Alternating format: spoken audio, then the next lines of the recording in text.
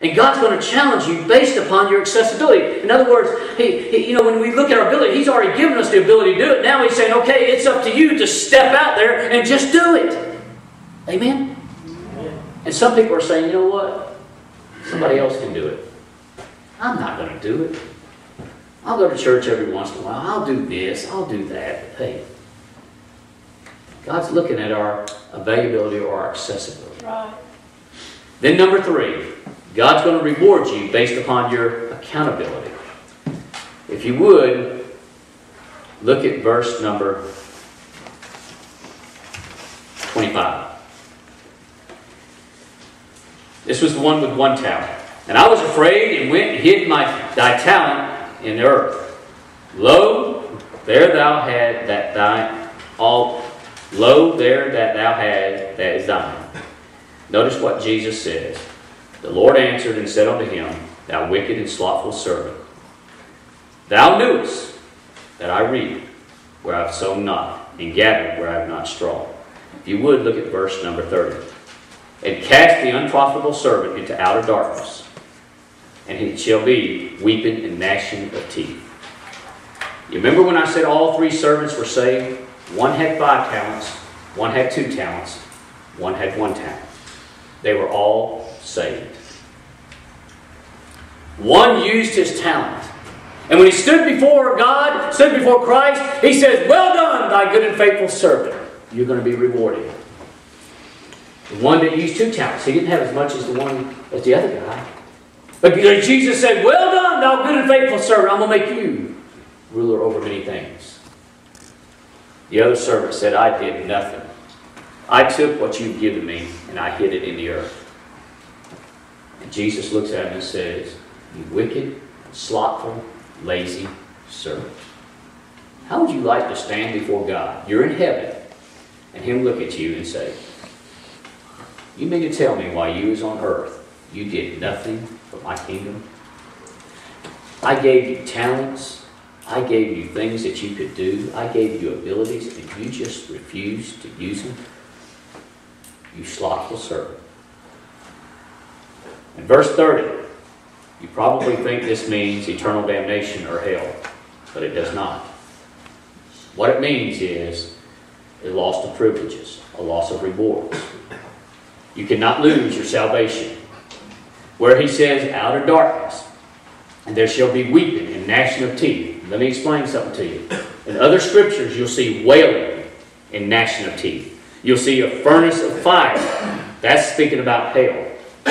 Here, he's speaking about what the kingdom of heaven is going to be like for the saved people and what you need to do while you're here on earth. Amen? Amen. So, it's in what he's saying here, it's entirely up to each individual. Once you're saved, it's entirely up to you and I to use what God has given us so that we don't lose privileges in heaven. You say, well, Brother Mike, as long as I get to heaven, who cares? Who really cares? Suppose I got a back row seat. Who cares? You will. Right. You will. Go to your boss tomorrow morning and tell him, I don't ever want to raise again. I didn't think you'd do that. Okay? You see, what Christ is saying here is, we're going to have privileges in heaven. Not everybody's going to be treated equally in heaven. And I think that's where people get confused. And he's saying, what you do here on earth, how you spend your life here, what you do with Christ here on earth is going to determine your privileges in heaven. And when you get to heaven, you're going to have a glorified body. You're going to have a new body. And again, there's not going to be what you see here on earth, the animosity and the jealousy and all like that. It's going to be totally different. And there's going to be a desire there to say, Lord, I just want to do so much for you. And I want to do more and more and more. And Lord, I want to praise you more and more and more. And he's going to say, you don't have all these privileges because you didn't work for me while you was on earth.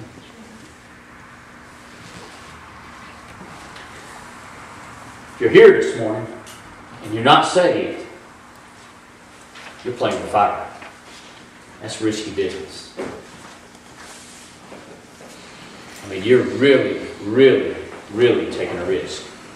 If you're here this morning and you are saved and you're not in service and you're not doing what you're supposed to be doing for the kingdom of God, that's risky business. Amen? Amen. What Jesus is trying to say is, just use what I've given you to the best of your ability. Would you bow your heads, please? With every head bowed and every eye closed, as Tina, Debbie, if you would come. We're going to have a song of invitation here. Just a moment. And all I want you to do, first of all, is think about where you stand today. If you're here this morning and you're not saved, you've never received Jesus Christ as your Savior, you're not promised tomorrow. You're not promised the next day. You're not promised 10 years from now. I hope you do have that long. But what happens if you don't? What happens if you die today? You're going to spend eternity in hell. But all that can be stopped. When we start singing this morning, you just come and say, Brother Mike, I want to be saved. Just tell me how I can be saved. Maybe you're here this morning and you've been saved. Did you know the very next step is baptism? Baptism doesn't get you to heaven. It doesn't save you. It doesn't guarantee you a spot in heaven. But that's what the Lord did. And He expects us to follow His example. Maybe you need to come and set a time and a date where you can be baptized. Maybe you're here this morning and you've been saved and you've been baptized and you're a member of another church. Maybe God's calling you here to serve. This is where God wants you to be. Let me say that God always works through a local church. He always expects you to work as a team, a ministry team. And through that local church, that's His ministry team. Just like He did with His 12 disciples. It was like a team. God expects you to be a part of a local church. Maybe you're here this morning and you need to join Westside. Maybe you're here this morning and you're already a member of Westside. Maybe you're a member of another church. Are you active in the ministry? You know that you're saved. You know that you're going to heaven. You know all this stuff. You know that. But let me ask you this. I want you to think about this. Remember what we started off with. If you're saved, are you satisfied with your service when you meet your Savior? Father, in the name of Jesus, I pray right now that you speak to each and every heart. And Lord, as we just spoke about a parable that you spoke here, the importance of doing good deeds and good works and doing it with the right motives after we're saved. Lord, I pray that you speak to each and every heart here. And Lord, whatever moves need to be made here this morning, may they be moved for the ongoing of your kingdom. For it's in Christ's name we pray. Amen.